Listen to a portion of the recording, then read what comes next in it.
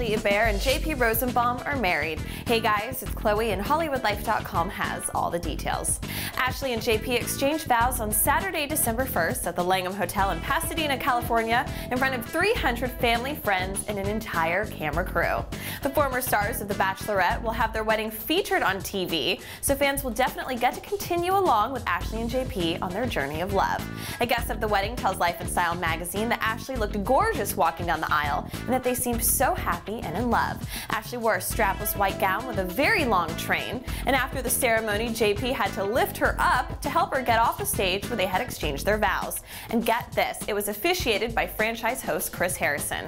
JP presented Ashley with a 3.5-carat cushion-cut Neil Lane diamond ring when he proposed in Fiji during The Bachelorette's May 2011 finale. Ashley and JP must be a match made in heaven because most Bachelor and Bachelorette couples never even make it to the altar. Ashley and JP are only the second couple in 24 seasons to make it from the finale to a wedding. Before them, Bachelorette Trista Wren married firefighter Ryan Sutter in 2003.